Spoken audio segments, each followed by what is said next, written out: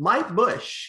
Mike Busch is arguably the best known AMPIA in general aviation. He's the owner and the writer of his company called Savvy Aviation.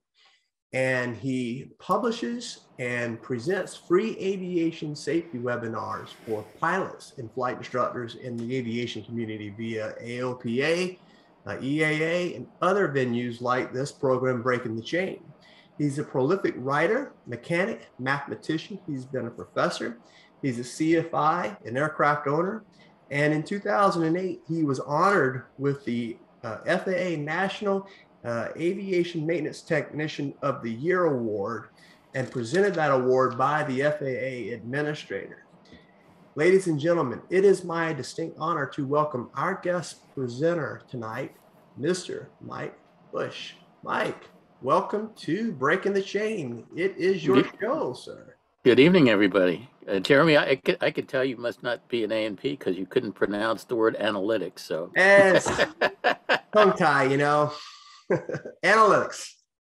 I'm a YouTuber. I should be able to say that word.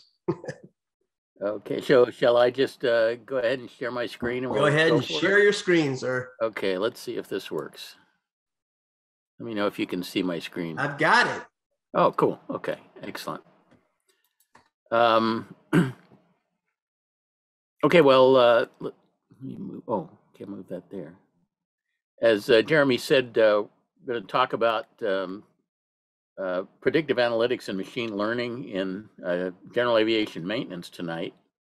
This is a kind of a leading edge area that my company has been doing a lot of R&D on. I'm really excited about it because I think it has the potential of making a major change in the way we maintain our general aviation airplanes.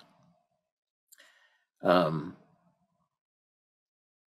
by the way, my company manages the maintenance of a couple of thousand GA airplanes and does analytic work for probably 10,000 GA airplanes. So we're heavily involved in the real world of this stuff. It's not just it's not just R&D stuff that we do. But predictive analytics has been one of the most important things that have been going on in the airline part of aviation for about the last 10 years. And Boeing has sort of been the leader in this area. I had the opportunity several years ago to visit the Boeing Predictive Analytic Command Center that's in Denver, Colorado, right next to Centennial Airport, where they have the facility there. It used to be the Jepson facility. Now it's a Boeing facility, and it was incredibly impressive what they were doing. But Airbus has been doing work in this area. Delta Airlines has been a leader among the airlines in predictive analytics. Engine manufacturers, notably GE, but also Pratt & Whitney and Rolls-Royce have been involved in this. And basically what we're talking about here is the use of sensor data derived from the aircraft. And modern airline aircraft, things like the 777 and the 787, are just literally riddled with thousands and thousands of sensors. Pretty much anything that can be measured in that aircraft has a sensor that's measuring it. And so the idea is to get this sensor data from the aircraft, and there are two ways of doing that. One, sometimes it's actually telemetered to the ground in real time while the airplane's in flight, and that was the stuff I was seeing at Boeing was all real-time telemetry. And in other cases, it's stored in a data acquisition unit that's pulled out of the aircraft when it pulls up to the gate and unloaded. But telemetry is the way the most advanced predictive analytic stuff is done, and particularly Boeing has been a leader in that. And this data then from all these thousands of sensors in the aircraft wind up going into a very sophisticated computer that scans the sensor data, looking for patterns in the data that might be indicative of impending failure of something. And then it tries to, then it either alerts that there is a problem that needs to be addressed. I mean, while I was sitting at Boeing, I noticed that there was one of the Boeing airliners was headed, I think, for Tel Aviv, and the thing was saying that the tire pressure in one of the tires was low, and so the folks in Tel Aviv were alerted while this airplane is in flight that when it pulls up to the gate, somebody's got to go out there and put some nitrogen in the tire. It's kind of interesting. But in other cases, the computer algorithms will try to predict when maintenance will be required based on the fact that something is degrading. It hasn't degraded enough to be a problem yet, but if it's left too long, it will be a problem. So it tries to predict when various maintenance things need to be accomplished. And the whole idea is to reduce the amount of maintenance, preventive maintenance that's done on these airplanes. That the reason for wanting to reduce preventive maintenance is threefold. First of all, preventive maintenance is expensive, so doing more of it than you need to is an unneeded expense. Second of all, probably even more important in the airlines, is that when you do preventive maintenance, it means the airplane is down while you're doing it, and they want the airplanes to be flying as much as they possibly can and not sitting in a maintenance hangar. So reducing the amount of preventive maintenance, unnecessary preventive maintenance, is going to reduce the amount of downtime. And the third reason that nobody really wants to talk about, but is one of the more important reasons, is the fact that doing preventive maintenance is risky, because it typically involves taking stuff apart and putting it back together. And anytime you do that, there's a risk of somebody putting it back together wrong, what we call a maintenance-induced failure. And the maintenance-induced failure problem is a really big problem. Mechanics don't like to talk about, but it's a very significant problem. And every aircraft owner has had the experience of putting their airplane in the shop for some sort, whether it's an oil change or an annual or whatever it is, and then getting it back out, and something that was working fine when the airplane went into the shop isn't working anymore. And it's because a mechanic did something that he shouldn't have done, or didn't do something that he should have done. And it's a very common problem. And so reducing the amount of unnecessary maintenance that's done to the airplanes reduces the risk of maintenance-induced failures. So,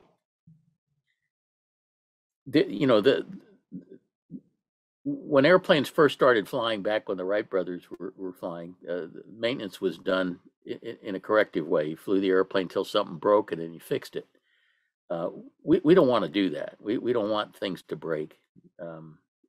Actually, that's not true. Some things are okay to break. We don't want things to break that have unacceptable consequences that impact the safety of the flight or impact the mission by getting the airplane stuck somewhere it doesn't want to be. So in order to avoid doing corrective maintenance, waiting till things break, the traditional method was to do scheduled, regular preventive maintenance on a timetable. And the problem is that when you do that, you do way more preventive maintenance than is necessary. Because how do you set the schedule? Well, you have to set it based on the worst case airplane in the fleet. And so for most airplanes, the schedule is going to be way too frequent. So then we started moving towards condition-based maintenance, which means that instead of doing preventive maintenance, we do regular inspections. And then we only mess with stuff if the inspection indicates that there's an impending problem. And that's an improvement. But predictive maintenance, the problem with condition-based maintenance is that the airplane can only be inspected, at fairly infrequent intervals. And so doing predictive maintenance, where we're basically doing condition-based maintenance, but we're doing it based on sensor data that we get in real time, as opposed to putting the airplane in the shop and taking off a whole bunch of inspection plates and peering around. It lets us effectively inspect the airplane continuously, and so it's a big step closer to doing maintenance when it needs to be done, but not any sooner and not any later. So that's kind of the whole idea behind predictive maintenance. So as I said, the airlines have been doing this stuff for a little over a decade, and have been getting really quite impressive results from it. But what about the little airplanes at the low end of the aviation food chain, where most of us hang out? So let me tell you, my company's been doing some work in this. We're certainly not where the airlines are, and we certainly don't have airplanes that have the density of sensors that the airlines have. But we're moving in the right direction. So let me tell you a little bit about what we've been doing. We got into the business of looking at data from general aviation airplanes in 2013. So we've been doing this for almost a decade now. Roughly half the piston GA fleet now. The exact number isn't really knowable, but something like half, maybe a little more than half, the GA fleet is equipped with some sort of recording engine monitor, but whether it's a fairly primitive one like the JPI EDM 700, there are lots of those flying around. They've been around for a long time. Or some of the modern glass cockpit stuff. We work with a lot of Cirrus aircraft that have extremely good instrumentation and all sorts of sensors, not just sensors on the engine, but on the electrical system and on air data and all sorts of other things. So in 2013, we started getting into the business of analyzing this data, and we did it kind of the hard way. We created a very sophisticated platform where the data could be uploaded and graphed out, and created a bunch of tools for doing various kind of analytical work on this data. And we gave free access to the platform for anybody who wanted to use it. They can upload their data to it and use all of these tools for free. But we also built a team of trained data analysts to be able to look at this stuff and do diagnostic kinds of things. And we've got about 10 analysts on that team right now that basically all they do is look at engine monitor data for clients that uploaded the data and do analysis on it and try to come up with pinpoint diagnoses of what might be wrong. So we've been doing this for a while, and at this point we've got data now from about 4 million piston GA flights. Each flight represents something like 35,000 individual sensor data points. A lot of these devices capture data from their sensors every 1 second or every 2 seconds. So that's quite a lot of data for each flight, and with 4 million flights in there, we have something like 14 billion measurements in our database. Nobody's ever aggregated that kind of data from piston GA aircraft before, and we have enough data now that we can do some pretty interesting things with it. And we've been doing a lot of interesting R&D, trying to figure out how to make the best use of all of this and data that we've aggregated. So one of the first things we did was to provide something to our clients called a report card. And the idea of a report card would be that we would periodically generate a report for the client's aircraft that would look at a whole bunch of critical parameters that have to do with things like engine longevity and performance and efficiency, and compare the data from the particular aircraft we're looking at with all of the data that we have for other aircraft that are the same make and model. So in effect, we'd be grading this aircraft on the curve and telling him how well he's doing compared to a large cohort of other aircraft that we follow. So this particular report card is for a Cirrus SR-22, and it was based on 27 flights made by this particular SR-22, and it's compared with a cohort of almost 47,000 other SR-22s that we are, like, not 47,000 other SR-22s, but 47,000 flights by other SR-22s that are in our database. We also provide trend analysis reports where we look at various parameters over time, create a scatter diagram of the data. This particular one is maximum cylinder head temperature during the cruise phase of the flight, and then use analytical methods to try to determine whether there's a statistically significant trend in the data. In this case, a statistically significant trend in the increasing direction of cylinder head temperature was detected in this particular aircraft. So, this stuff's kind of interesting, but it's not really predictive analytics yet.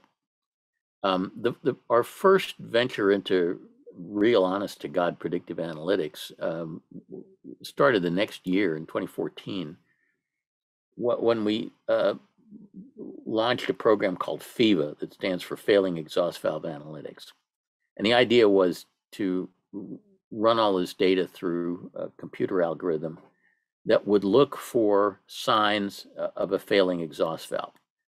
In the piston aircraft engines, the most likely component to fail is the exhaust valve. And the primary reason that cylinders get removed, for low compression, is because of exhaust valve problems. And failing exhaust valves are a significant cause of power loss incidents and accidents in the piston fleet.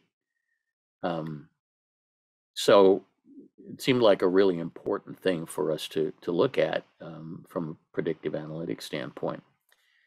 And this first attempt, what we now call FEVA 1.0, was based on some observations that we had done on exhaust valves, failing exhaust valves. A couple of things about exhaust valve failures: they occur gradually. So if we're doing regular bore scope inspections of the cylinders, and if the mechanic who's doing the bore scope inspections knows what he's looking for, and those are two very big ifs, because the majority of the piston fleet does not get regular bore scope inspections, unfortunately. Continental's been calling for bore scope inspections since 2003, and still, an awful lot of piston GA mechanics either don't own a bore scope or own one that's just so terrible that you can't really see much, and a lot of them hardly ever use it, which is really unfortunate, because the bore scope is the best way of detecting exhaust valve problems. And if you inspect with a bore scope on a regular basis, from the time that you see a funky looking exhaust valve to the time that exhaust valve is actually going to fail is something on the order of 50 to 100 hours. So, if you're looking at the valves every 50 to 100 hours, there's a really good chance that you're going to catch the problem before it becomes a safety issue. But unfortunately, an awful lot of aircraft aren't getting regular bore scope inspections. The other good news about exhaust valve failures is that they're relatively rare, and based on analysis of this gigantic amount of data that we've got in our database, it suggests that at any given point in time, only about 2 to 3% of exhaust valves are in the process of failing. So it doesn't happen that often, but it happens often enough to be a significant safety problem and a huge expense for aircraft owners, because most of the time when cylinders have to come off, it's because of a valve problem. And as I said, borescope is the gold standard for diagnosing exhaust valve failures, and borescopes have come a very, very long way since 2003, when Continental first started calling for regular borescope inspections. And nowadays, those right-hand pictures are ones that I took with my own borescope, and it's a Vividia VA400, the new model. It has an HD camera in it. It costs $250, so it's not terribly expensive. I mean, it's cheap enough that every mechanic can afford one, and a lot of aircraft owners should probably get their own borescopes. And you can see the stunning level of detail that the HD camera can show. So the valve on the upper left there has a nice symmetrical bullseye pattern on it. It's a very healthy valve. That's what we want valves to look like. The valve on the right-hand side is in the early phases of failure. Probably not even far enough that the compression has been significantly affected, but that valve is going to fail unless somebody does something about it. The borescope is the best tool that we have for assessing the condition of exhaust valves. So we'd love to see valves borescoped at least every 100 hours, but this is very, very seldom done, as I mentioned.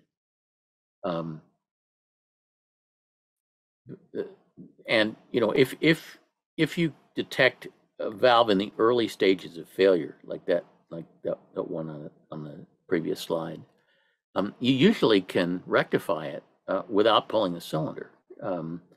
We've had great success in lapping exhaust valves in place, and if you catch them before there's significant metal erosion or warpage of the valve, you generally can lap the valve in place, not remove the cylinder, and solve the problem. I actually did this recently on my own Cessna 310 when I had a funky looking exhaust valve, and I did a video of the procedure that I used, and it didn't even, it was very non-invasive, did not involve dropping the exhaust or anything like that. It was all done through the spark plug openings. And so if you're interested in seeing, how I did this, there's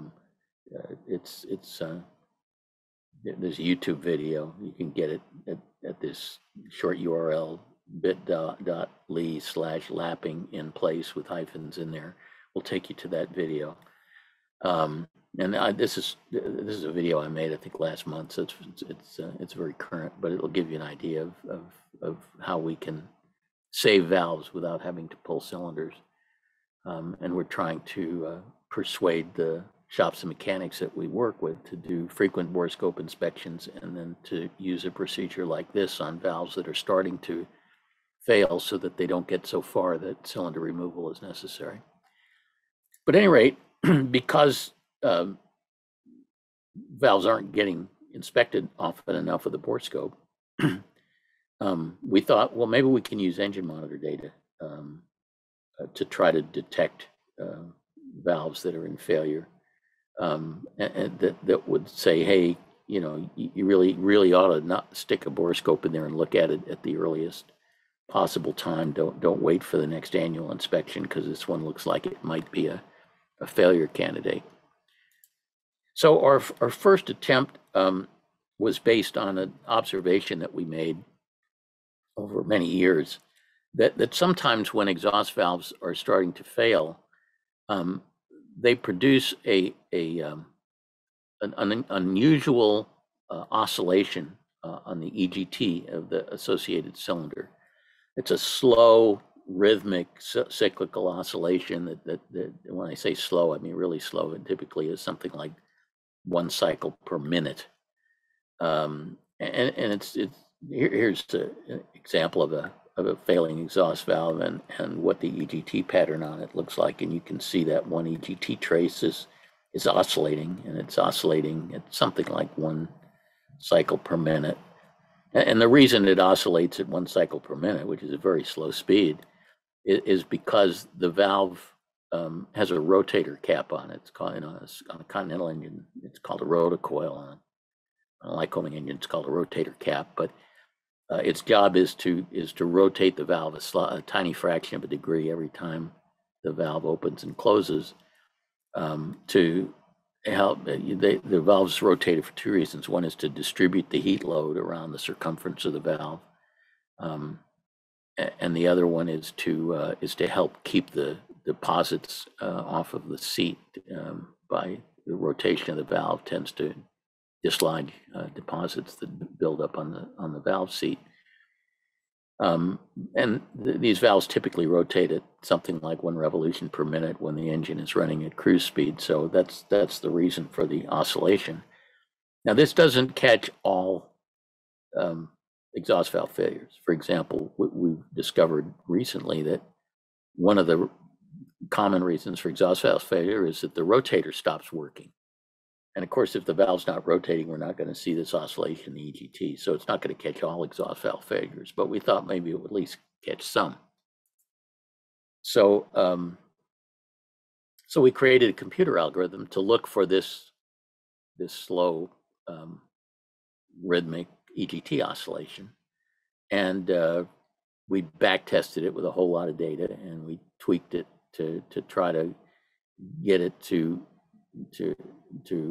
alert on as many known failures as possible, and to minimize false positives on valves that aren't failing. And it's a lot harder than it sounds, because, for example, tends to be a lot of noise on this data. We have a lot of problems with failing probes and not properly grounded engine monitors that get noise on the signals and so on. And so the algorithm has to separate, try to not trigger because of noise, but trigger because of real, EGT oscillations caused by an exhaust valve problem.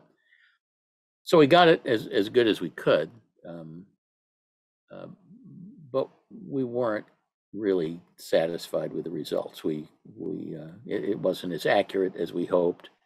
In other words, it had false positives, and it wasn't as sensitive as we hoped. So there was quite a few exhaust valve failures didn't get detected. So we thought maybe we could figure out a way to do better than that. And this first attempt at FIVA that we did is what's called an expert system, where we try to get a computer algorithm to do something that a human has been doing. And our human analysts had been looking for this oscillation pattern for a long time, and we trained a computer to look for it. So we were basically trying to get the computer to duplicate what humans were doing. But the fundamental limitation of an expert system is that it can only be as good as the experts that it's being trained to mimic. And our humans weren't doing the greatest job of detecting exhaust valve failures either, because a lot of them just don't produce this obvious pattern.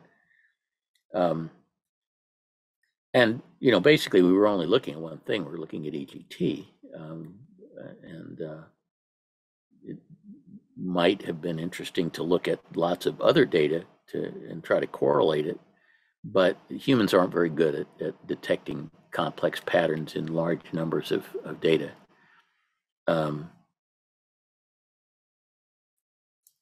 But computers are better at doing that than humans are, and so our next attempt at FIVA, what we wound up calling FIVA 2.0, was to use a machine learning approach.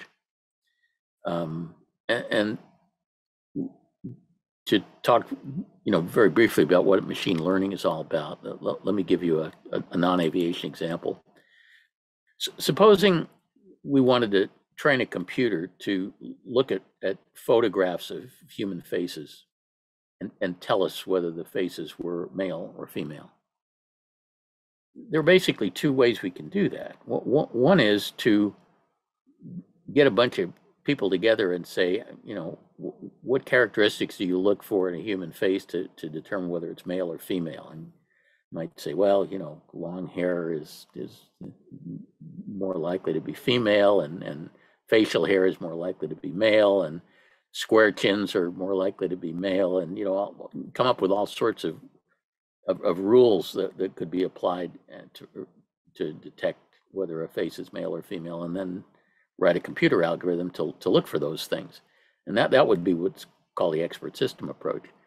But the other approach would be to just feed a large number of photos into a computer and tell the computer which ones are male and which ones are female, and let the computer try to figure out how you distinguish one from the other. And that's what's called the machine learning approach, where you don't try to tell a computer what to look for. You tell the computer what result you're looking for, and you let the computer figure out how to do it. So, simply speaking, in the expert system approach, we put an algorithm into the computer, and then we feed data into it, and it and hopefully gives us output telling us what we want to know. In the machine learning approach, we put lots of data into the computer, and we tell it what the answer is, and let the computer come up with the algorithm. That's a much more sophisticated way of doing it. And for really complex things, like, for example, figuring out whether a face is male or female from its appearance, it turns out machine learning is a much better way to go. So we launched this project called FIVA2, which was a machine learning attempt to detect impending exhaust valve failures. And most of this work was under the direction of my colleague Chris Rather, who is an aircraft owner and A&P mechanic, but also is a PhD in operations research and very sophisticated mathematician, and really loves his stuff. And so basically, we took more than 30 variables from the engine monitor data, not just EGT, but just everything we could think of that might possibly be relevant, and fed it into a machine learning model, and fed hundreds and hundreds of training cases of engines where we knew whether the valves were failing or not, because they had had a recent borescope inspection. And we tried to use this training set to train a machine learning model to assess the likelihood that a valve was failing. And unlike the FIVA1, which sort of came out with a binary thing that said, yeah, this one looks like it's failing, or no, it doesn't, the machine learning algorithm would come out with a risk score, that just a numerical value for how likely it thought the failure risk on a particular valve was. And the higher the risk score, the more likely it felt that the valve was going to fail. And the more urgent it thought it was that somebody stick a borescope in there and take a look at it. There are lots of different machine learning models. The one you hear most about these days is neural networks. I drive a Tesla that has very sophisticated neural network software that controls its self-driving capabilities. It's really pretty cool. But neural networks require very large training data sets, and we just didn't have enough known training cases to support neural networks. So we tried a whole bunch of different machine learning models, and decided that the one that seemed to perform best was something called random forests. And so the machine learning model is a random forest model that we've trained with hundreds and hundreds of known cases. We came up with 35 different parameters. Some of them were raw engine monitor data. Some of them were calculated. For example, we would calculate the mean and standard deviation of certain things and feed that into the model.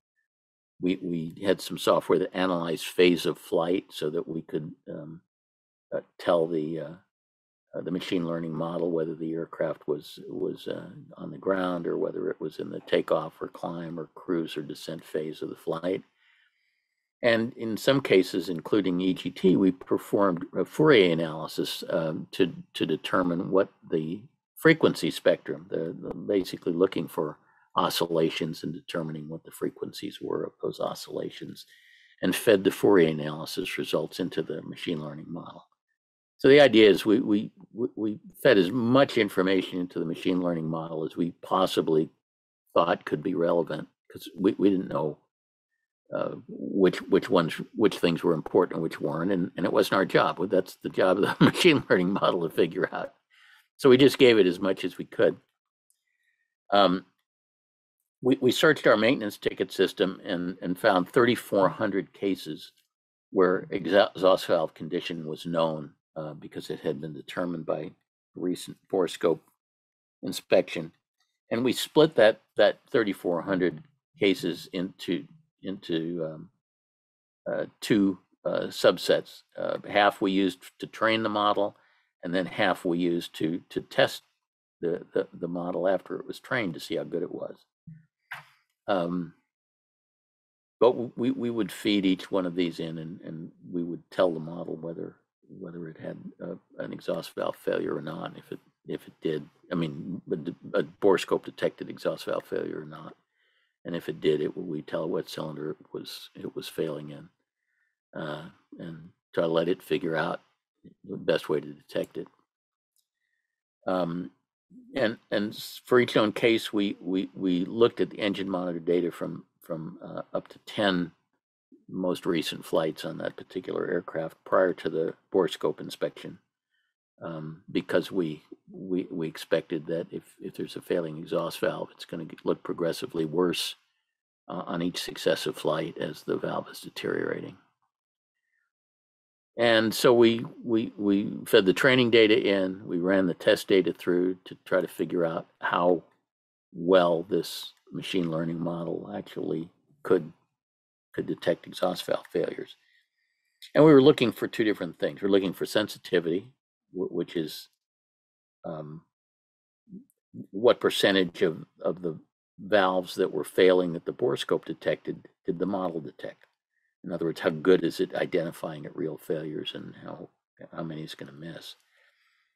And we also were looking for positive predictive value, which is how good is it at avoiding false positives, because those are the two things that you really care about in a test like this. How good it is at identifying positives, and how good is it at avoiding false alarms. So how did this thing perform on this test set? Well, here's how it came out. Now this was FEVA 2.0. We're now on FEVA 2.2, I think, and we've improved it a little bit. But basically, the model correctly caught 50% of actual exhaust valve failures, which was considerably better than the expert approach, the FEVA 1 approach that we did. As far as positive predictive value, 3 out of 4 of the failure predictions were false positives. In other words, FEVA would flag a valve at above average risk, and then when you stuck a borescope in, you couldn't see anything wrong. Another way of looking at it is like this. We determined that about 1 in 30 valves are actually in failure when you borescope them. So that's 3% or something like that. A valve that was predicted by the model to have a above average probability of failure has a 1 in 4 chance of failing. And a valve predicted by the model to have below average probability of failure had a 1 in 100 chance of failing. So So the question now is this good enough to be useful? And we expect it to gradually improve over time as we get more known cases that we can use to continue to train the model. But just where it is right now, the question is it good enough to be useful? As a diagnostic test, it's an abysmal failure because 3 out of 4 times that it says a valve has a high risk of failure, you stick a borescope and you don't see anything wrong. So we don't want to use it as a diagnostic test. It just isn't any good. But as a screening test, it's extremely useful because if it says that a valve has a high probability, higher than average probability of failure, it means that there's about a 1 in 4 chance that the valve is failing. So if you get a score like that, it makes a lot of sense to say let's take a borescope in there as soon as we possibly can. I mean, all it requires is taking one spark plug, taking the top cowl off, taking one spark plug out, sticking a borescope in, taking a look. So it doesn't cost very much to do that, but it's saying, hey, this one's worth looking at. Don't just keep flying until the next annual inspection, or if the risk score is very high, probably ought to do it as soon as you can. If it's a little, not all that high, maybe you want to wait till the next oil change, but you probably don't want to wait till the next annual to do it. So as a screening test, it's very useful. As a diagnostic test, it's not all that useful. And so a good way of thinking of it is the way we use like a PSA test for colon cancer, or if you have a high PSA score, it doesn't mean you have colon cancer, but it means it's probably worth doing it could be worth doing a biopsy or something. And so that's really how we're using this. We're trying to convey to our clients that if they have a higher than average failure score on a particular cylinder, they probably really ought to get a mechanic stick a borescope in there, or stick a borescope in there themselves. A borescope inspection is something an owner can do. It doesn't require an A&P to do it. All it requires is removing a spark plug, sticking a borescope in, take a look. So having this algorithm now, we got into a little bit of trouble in terms of how we communicated the results of this machine learning stuff to our clients. Interestingly enough, when we started sending out FIVA 2 reports, and this was a couple of years ago, we got lots of complaints about the false positives. And as I indicated, there's the 3 out of 4 of the above normal scores are going to be false positives. You look at it with a borescope, you're not going to see anything wrong. But the owners got really upset that we gave them a report with a high risk score, and then they looked at the valve and there wasn't anything wrong, and they complained that you scored me at risk for no reason. On the other hand, we got no complaints about false negatives, that valves actually failed and they didn't get a high risk score, and nobody was complaining, why didn't you catch this valve failure? But they were all complaining that we were alerting when the borescope couldn't find anything wrong with the valve. So apparently our clients prefer getting good news that isn't true as opposed to getting bad news that isn't true. So that was kind of an interesting lesson. But what was very clear is that they weren't understanding what the appropriate use of this information was. That it's a screening test. It's not a diagnosing test. A high FIVA score doesn't mean that we're condemning your valve. It's giving you guidance as to whether an early borescope inspection is worth doing. So our first FIVA reports look something like this. This is for a 6-cylinder engine, and each the risk score for each cylinder was represented by a vertical bar, and the the y-axis was calibrated as below average risk, and above average risk, and any bar that got into above average risk was colored red if it was colored blue if it was average, and colored green if it was below average.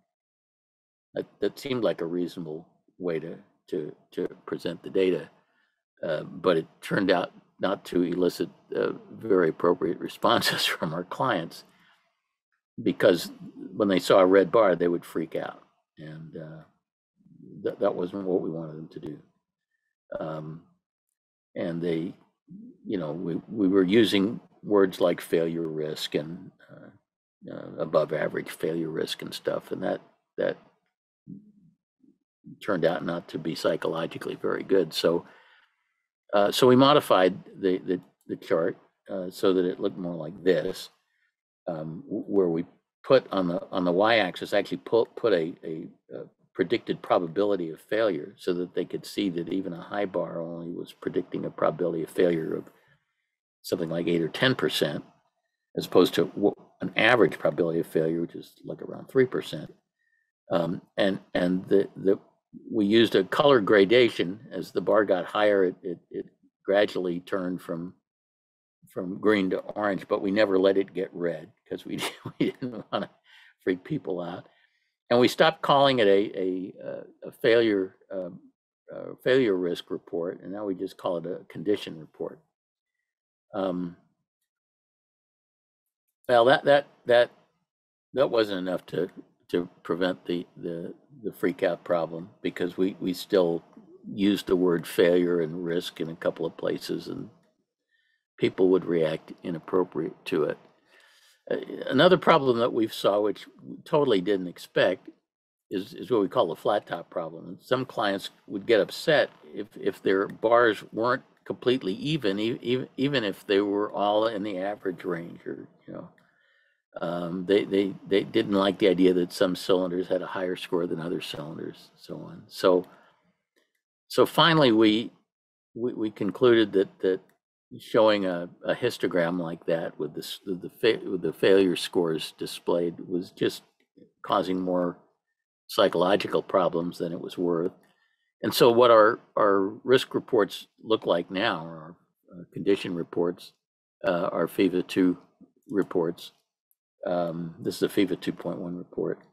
It looks like this. We show a picture of the engine. We put a little color thing in each cylinder without putting a number next to it, and we have a legend on the bottom. And if you read the fine print, it says if the cylinder is orange, and there's a 1 out of 4 likelihood that the valve is in failure, and each cylinder that has an orange score and above average risk score has a little guy with a magnifying glass sitting next to it to try to indicate that we're suggesting that somebody take a look at that valve with a borescope. So at any rate, the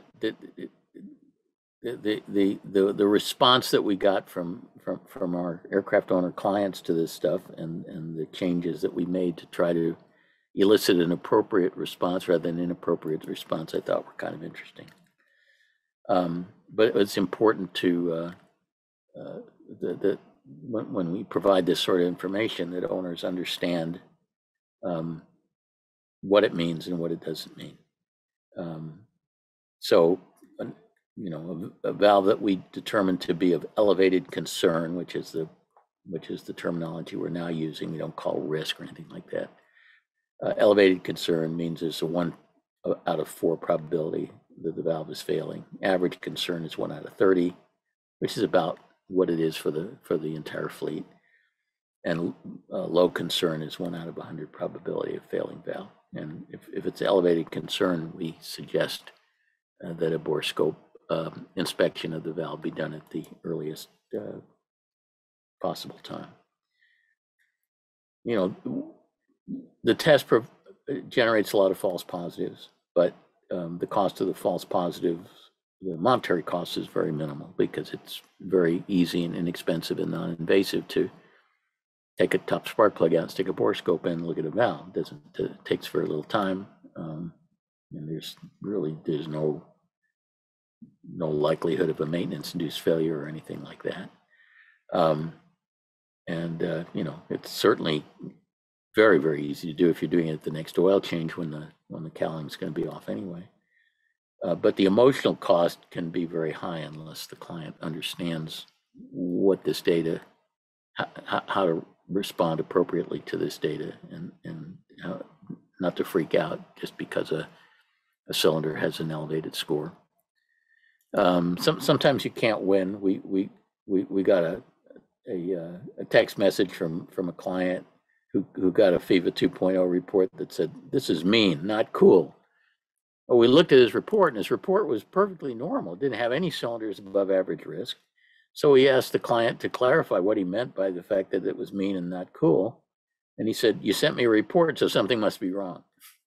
So for him, any report is bad news. Doesn't matter what it says, and you can't win. So at any rate, we're doing FIVA now. We're in our, I think, second revision of it, and as we are able to feed more and more data about known engines with valve failures and engines known without valve failures, the model gets smarter and smarter, and it will these numbers will gradually improve over time.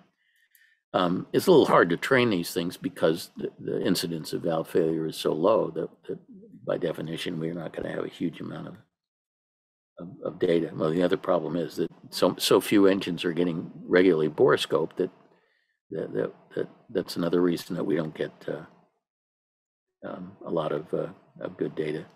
So now I just want to talk to you briefly about what's next. The stuff that we're working on now that we haven't deployed. One of our projects, which we've called SIVA, is to detect sticky exhaust valves, meaning a valve that is not sliding freely in its guide due to buildup of deposits and so on. This is a significant problem in Lycoming engines, and if it's not detected early enough, it can result in significant damage. Bent push rods are fairly common.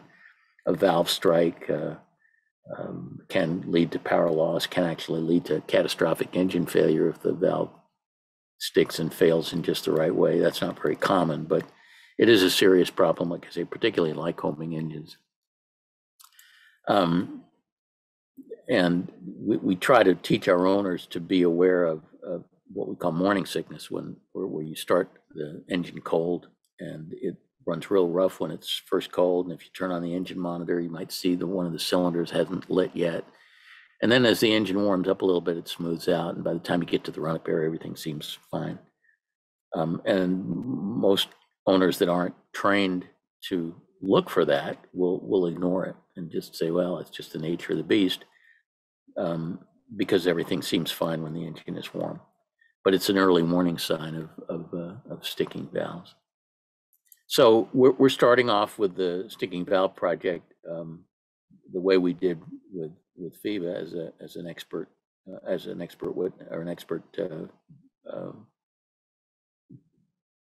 type of approach, where we're trying to come up with an algorithm to detect morning sickness, which is basically cylinders that don't where the EGT doesn't come up after being started cold, or come up in a delayed way. And eventually, when we get enough known training data for sticking valves, we'll probably switch to a machine learning approach. But anyway, we're working on this, hoping to get it to the point where we can deploy it for our owners. And the other thing that we're working on, which is in alpha testing right now with a bunch of Cirruses, is something I'm really excited about, which we call generalized anomaly detection. This is a machine learning approach to try to look at engine monitor data and detect that there's something not right about it that somebody ought to look at. It's not trying to detect a particular thing. It's not trying to detect a burned exhaust valve or sticking exhaust valves. It's trying to do something much more general than that, which is to say there's something about this flight that's not right. and we really need a human to pull up this chart and take a look at it and try to figure out what's wrong. And the way general anomaly detection works, it's really pretty interesting. Just imagine for a minute that we were only looking at 3 different parameters from an engine monitor. It's we're looking a lot more than that, but just to visualize it in your head, imagine we were just looking at 3 things. Let's say it was EGT, CHT, and RPM or something. So if we ran a whole lot of flights into a computer and told it to look at those 3 things, EGT, CHT, and RPM, and plot those 3 points in a 3-dimensional space, and we ran thousands and thousands and thousands of flights into this thing, you develop a blob of points, and you could eventually create this shape, and it actually, if the 3 things were reasonably well correlated, it wouldn't really be an oblong blob like this slide shows, but it would probably be a much thinner looking thing. But it would represent a blob of what's normal. And then if you took a particular flight and ran it through, you could look at where those points of EGT, CHT, and RPM fell with respect to the blob. Were they inside the blob, which would suggest that they're normal, or are they outside the blob that suggests that they're outliers? Now do this in 40-dimensional space. That's a little harder to visualize, but that's really what we're doing with the computers. We're creating a blob in n space that represents what a large number of engine monitor parameters look like when they're correlated together in this way. And we're also dividing the flight into phases of flight, because what the blob looks like in takeoff is very different than what it's going to look like in cruise. So we get these funny blob shapes, and here again I'm showing them in 2 dimensions because that's all you can get on a slide. But it really, this is all in a very high dimensional space, and they're n dimensional clusters, if you will, of what represents normal.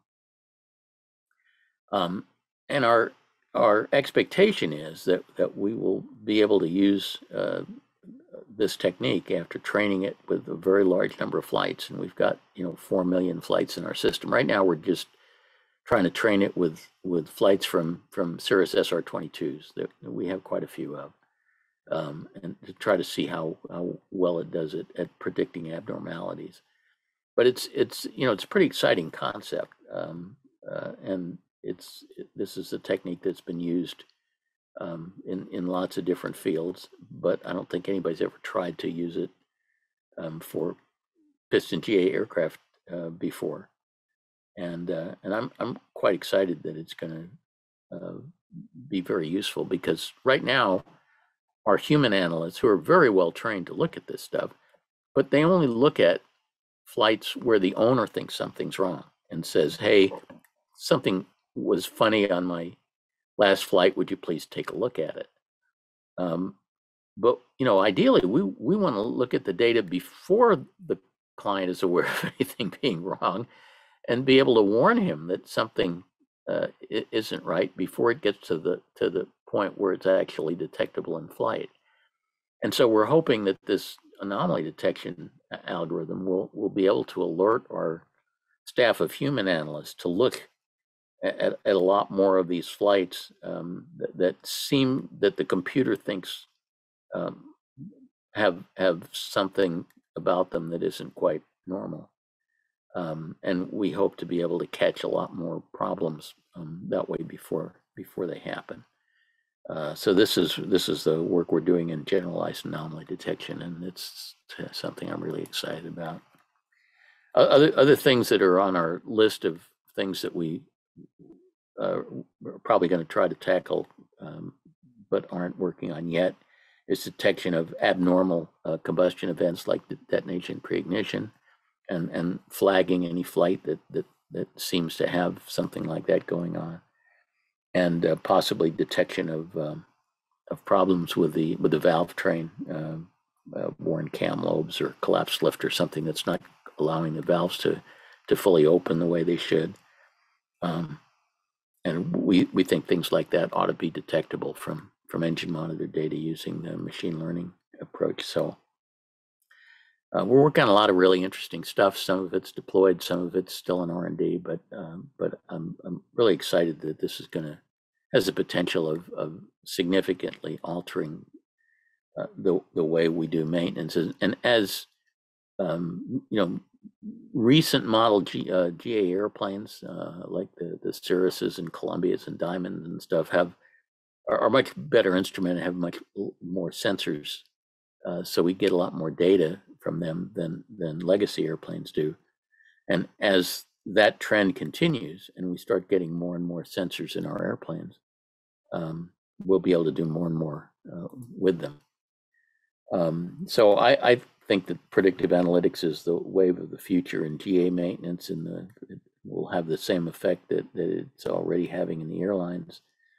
And that over time, it will increasingly be the airplanes that tell us what maintenance needs to be done when, rather than mechanics telling us what maintenance needs to be done when. So that's all I have. Maybe we can open it up for some Q&A. I do want to mention that I do a monthly podcast on maintenance with my colleagues Paul New and Colleen Sterling.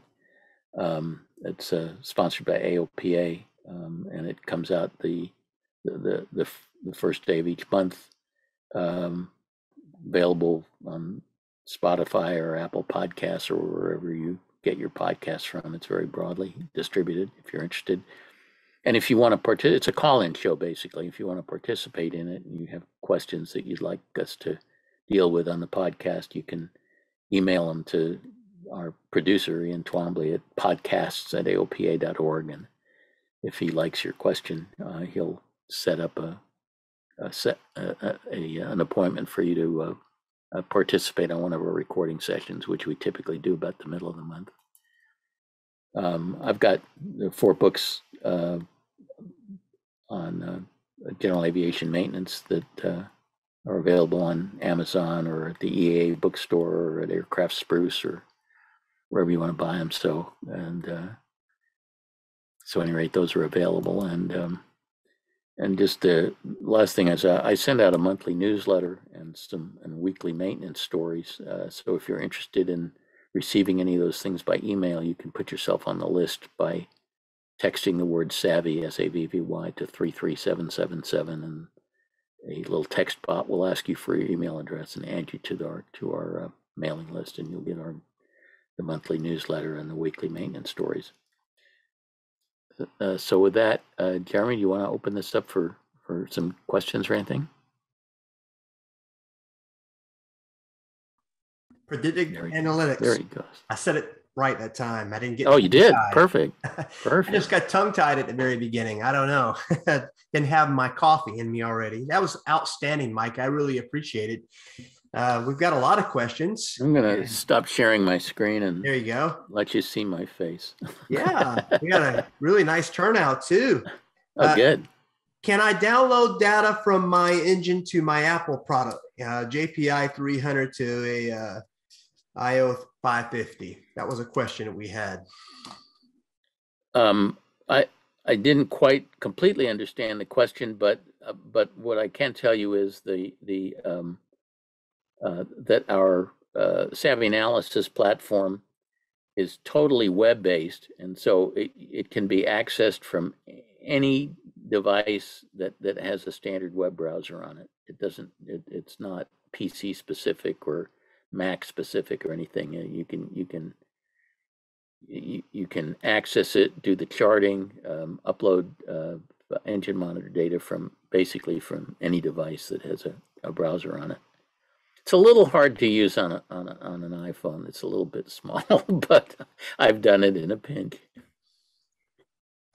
There was a question earlier. I think you may have answered it, but we'll just re-elaborate. Was the valve failure caused by improper leaning? Well, I don't know which valve failure was involved, but valve failures are almost never the fault of the pilot. They are almost always blamed on the pilot by mechanics, but they are almost never the fault of the pilot. The valve failures are almost always hardware related. They can be caused by the rotator cap or rotocoil failing and the valve not rotating anymore, which will cause one side of the valve to be exposed to a higher heat load than others and eventually start warping it. We've seen a lot of rotator failures. They can be caused by buildup of deposits on the valve stem. I think that when we move to unleaded fuel, we'll see a lot less of that, a lot less of problems with sticking valves and problems with deposit buildup, because lead is really the biggest culprit when it comes to that. And sometimes it's caused by the valves not being set up properly in the first place. We had a period of years where Continental changed their procedure of manufacturing cylinders, and instead of what's called post-reaming the valve guides after they've been installed in the cylinder head, they were pre-reaming them. And the result was that the valves and the seats weren't always perfectly concentric with one another. And we wound up having just major rashes of exhaust valve failures after the cylinder got to 500 or 600 hours. And again, it was almost always blamed on the pilot, but it wasn't the pilot's fault. It was the hardware's fault. And while you're on that topic, can you elaborate a little bit on why that is, about why unleaded fuel will be better for the engines as opposed to the leaded gas that we currently burn? Well, I actually wrote an article on that where I got into the chemistry involved, but basically the leaded aviation gasoline, like 100 low lead, has a lead scavenging agent in it called ethylene dibromide, whose job it is to convert the metallic lead into a gaseous form called lead bromide that will hopefully pass out the exhaust and not start building up deposits on exhaust valve stems and spark plugs and other places where it can do mischief. But the ability of the ethylene dibromide to scavenge the lead is highly dependent on temperature. And so that leads to a number of problems. If we typically have very bad lead scavenging when the engine is running at low power, particularly on the ground where it's running at idle or taxi or something like that, and it's not producing very much heat, and so the ethylene dibromide is not really able to do its job of scavenging. And so it's very, very important for pilots to lean aggressively on the ground, try to keep the combustion temperatures up as high as they can. Another problem that we have is the Lycoming engines have sodium filled exhaust valves that dissipate a lot of their heat through the valve stem to the guide rather than dissipating it through the seat the way Continental valves do to a large extent. Lycoming valves typically dissipate about half their heat through the valve stem, whereas Continental valves, which have solid stems and don't conduct heat nearly as well through the stem, only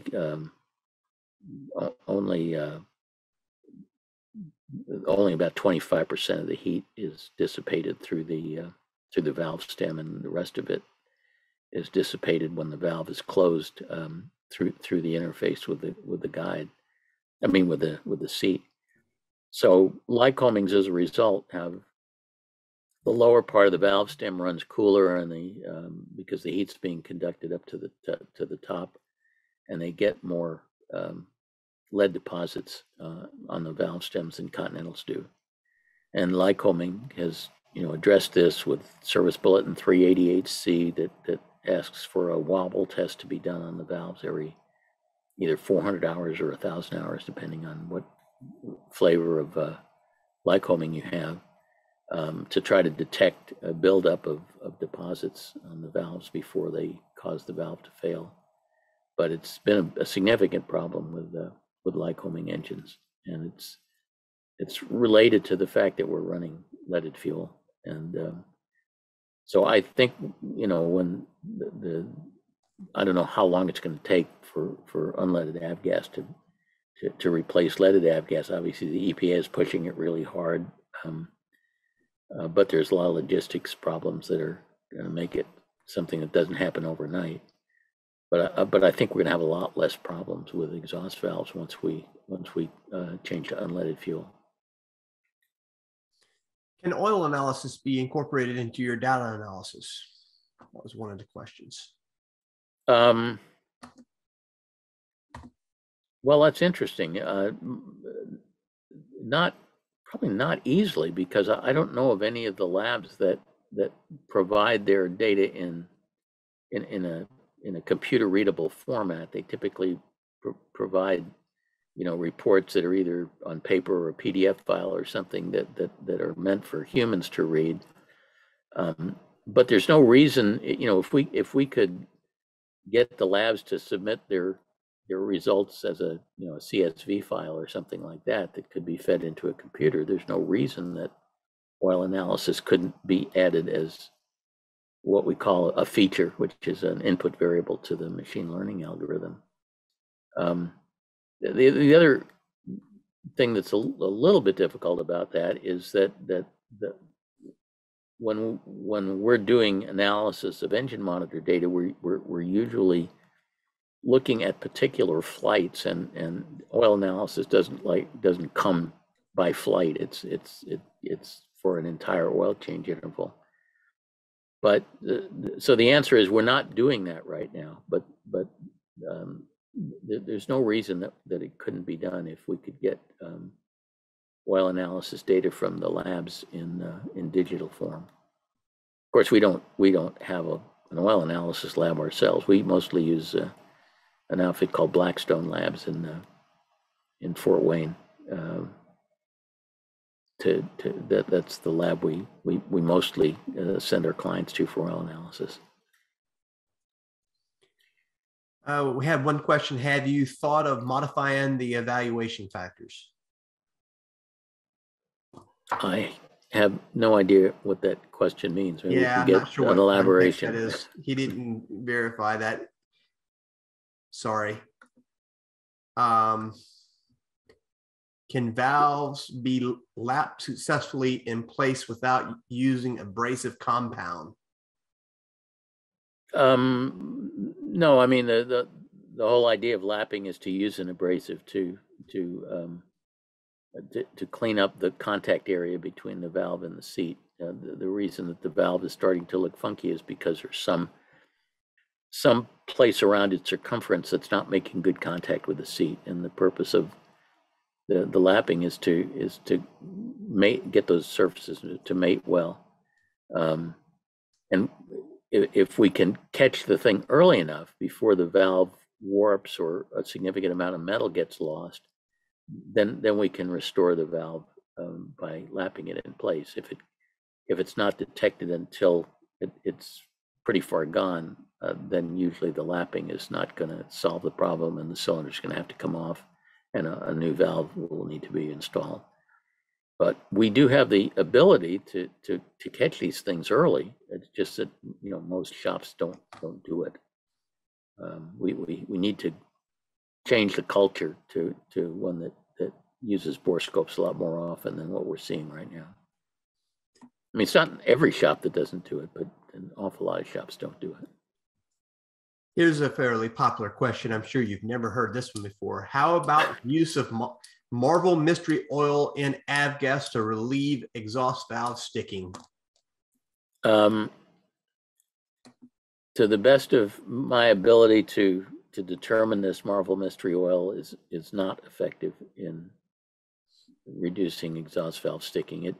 It has had some success in reducing sticking of hydraulic lifters. And occasionally, if we have a sticking hydraulic lifter, which you can hear as kind of lifter clatter when the engine's running, putting some Marvel Mystery Oil in there sometimes will free up the lifter. But it doesn't really help with regard to exhaust valve sticking. And if you take a look at an exhaust valve that has these deposits on it, the deposits are very nasty. They're very hard and scaly and very difficult to remove, and not soluble in any solvent that I know. They basically have to be removed mechanically by sandblasting or something. It's there's not going to be some miracle in a can you can throw in there to clear that up. Marvel Mystery Oil has been around for a long time. As far as I know, it doesn't do any harm. I haven't really seen any benefits from it other than freeing up sticky hydraulic lifters. And I don't particularly recommend using it on a routine basis, but if you have valve clatter, it might be worth putting some in to see if it clears up the problem. Okay. Other than uploading our data to your system, oil analysis and routine inspection, and are there any other items that you recommend trend monitoring to contribute to a safer operation? Well, I mean, definitely. The two most important things as far as engine inspection are concerned are in inspecting the oil filter contents and on Lycomings, where it's possible to remove the suction screen and inspect that, and to use borescope. The borescope is the best tool we have for looking at the top end of the engine, and looking at the oil filter and suction screen are the primary tools we have for determining the condition of the bottom end of the engine. We see an awful lot of Lycomings where the suction screen does not get removed. Lycoming wants it to be removed, inspected, and cleaned at every oil change, but it's another one of these things that's not done very often. A lot of shops, they'll pull and cut open the filter, but they won't pull the suction screen. Now, on Continentals, the suction screen is not removable, but on Lycomings it is, and it's much smaller than on Continentals, and it's very easy for it to get clogged. And we've seen a rash of problems, particularly in turbocharged Lycomings, where there have been oil pressure problems, and winds up being that the suction screen is just packed full of carbon and stuff like that. So on Lycomings, it's really important to pull the suction screen, which is located at the bottom of the oil sump. There's just a little hex. I think it's a 7/8 inch hex that you unscrew to remove the suction screen from a Lycoming. And that really needs to be done every time at every oil change, in addition to cutting open the filter. The filter will show you the small stuff, but the suction screen catches the big stuff. And you want to know about big stuff. Right. Not to jump back to the unleaded fuel versus the leaded fuel, and you probably mentioned this, but just to make sure we caught this, would any engine modifications be required if we were to change back to unleaded fuel? I don't know if you talked about. Well, it depends. It depends on what fuel. The stuff that's that's currently being worked on, the G100 UL that GAMI has and is waiting for one last FAA signature on the STC, is a drop-in replacement. It doesn't require any modifications whatsoever. All the only modification it requires is the two modifications. You have to change the placard at the fuel fillers, and you need to put one extra page in your POH and flight manual supplement that authorizes the use of the unleaded fuel. A lot of engines that are lower compression engines are able to run on 94 UL, which comes from Swift, which is available right now at quite a few airports. In fact, all the big news that came out a couple months ago was that there were two airports in Santa Clara County, which is up in the Bay Area near San Jose, that were ceasing the sale of 100 low lead, and we're going to sell 94 UL instead. And a lot of airplanes can run on 94 UL if the compression ratio is 7.5 to 1 or 7 to 1. They'll run just fine on 94 UL. And there's like $100 STC you get from Swift that says it's okay, but plus Lycoming has a service bulletin that lists all of its engines that are allowed to run on 94 UL. But if you have a high compression engine, 8.5 to 1 compression ratio, or if you have a turbocharged engine, those can't run on 94 UL. The detonation margin is just not enough. They need 100 octane fuel. But the fuels that are being worked on, and like I said, the GAMI fuel, which is all ready to go, pending a FAA signature. The Wichita ECO is already signed off on it, and they're just waiting for headquarters to sign off on it. That's just a drop-in replacement that'll work in any 100 low lead engine will run on G100 UL, and no modifications are required other than just some placards and a flight manual supplement.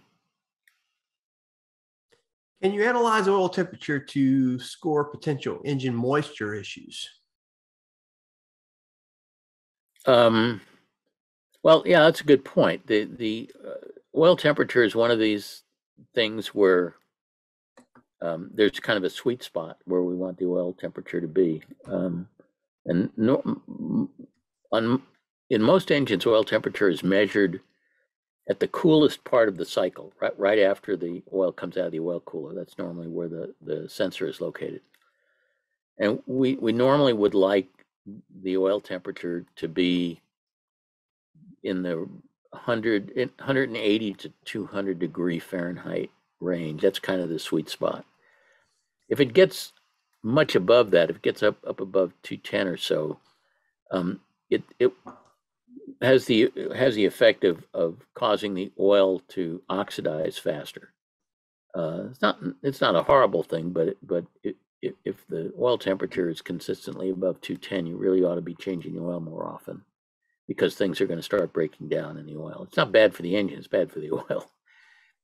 If the oil temperature is consistently a lot lower than, say, 170 or so, then we worry about moisture buildup, because the oil typically, as it's going through the system, it typically rises by something on the order of 40 degrees Fahrenheit from its coolest point, which is where the gauge is measuring it right after it comes out of the oil cooler, to its hottest point, which is like where it's bouncing off the bottom of the pistons and cooling the pistons and stuff. It rises about 40 degrees. So we want the oil temperature, as indicated by the cockpit gauge, to be high enough that the oil at the hottest part of its cycle is going to be above the boiling point of water, so that moisture will boil off and go out the breather in the form of steam. So if water boils at about 210, if you subtract 40 from that, you get something around 170, which is why we want to make sure that the oil temperature is above 170, so that the moisture will get boiled off and not keep accumulating. The combustion of hydrocarbons produces, basically the byproducts of production of combustion of hydrocarbon is carbon dioxide and water. And most of the water goes out the exhaust in the form of steam, but some of it gets past the compression rings and gets into the crankcase. So just by virtue of flying the engine, we do have a constant stream of moisture going into the crankcase. It's just inevitable, and we need to make sure that moisture goes out the breather in the form of steam rather than being liquid water that sits in the crankcase and has a potential of corroding very expensive things down there. So that's why we always want to see indicated oil temperature above about 170. Now, if you're flying up at higher altitudes, the boiling point of water is lower at higher altitudes, so you could get away with a little lower oil temperature when you're up high. But oil in our engines is thermostatically controlled, and so if everything is working right, the thermostat, the vernotherm, will hold oil temperature in that range somewhere between 180 and 200. That's what we're kind of looking for. If it gets above 210, it means that the engine is producing more heat, is shedding more heat into the oil than what the oil cooler is capable of dissipating. And so the system isn't able to thermostatically control it. And if it's too cool, it means either the vernotherm isn't working right, or there's something about the oil cooling system that's not capable of keeping the temperature in that sweet spot, which is where it's supposed to stay. Wonderful. Well, I think that runs us just about out of time, sir. Do you have any final thoughts, any things that you'd like to part with before we close it up for tonight? We've got still a bunch of comments and engagement in the chat. Not really. If anybody has a question, didn't get it answered, or if I didn't understand the question, there are a lot of them. Let me just go put up my my email address again here. Yes. But feel free to email me. I'm always happy to answer questions and so on. I'll make sure to push that out too as well, Mike, when I push out the recorded link, because there's a lot of folks on my distribution that always like to get the recorded version because they can't join in on the live sessions. So I'll make sure that they get your email as well. Right. Yeah, sure. Glad to do that. Wonderful. Okay. And any of you guys that are going to be at AirVenture this year, I'll be doing probably about a dozen different talks on the Forums Plaza. So hope to meet some of you up there. Yeah, I'm hoping to be up there as well, but I'm not entirely sure what my schedule's shaping up to be like for this summer yet. So, and ladies and gentlemen, I apologize if I didn't get to every single person. There was a lot of engagement. I want to thank everybody. I'm going to go ahead and share my screen now, Mike. Okay. I guess I didn't have to. You got the master controller. I've got the controls.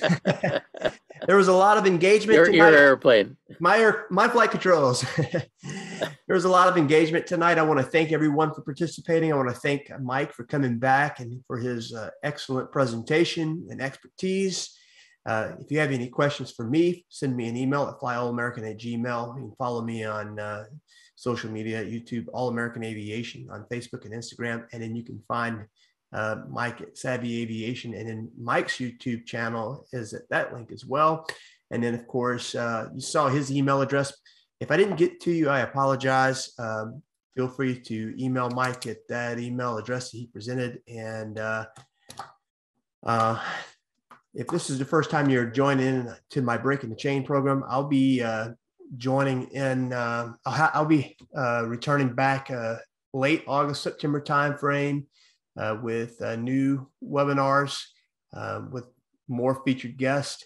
And I just want to thank everybody for your participation. This is 2 years in the run now on this webinar format, and I've had great individuals like Mike and other wonderful guests, and it's wonderful to have the opportunity to partake in these type of venues and share our passion with promoting aviation education and safety. So have a great summer.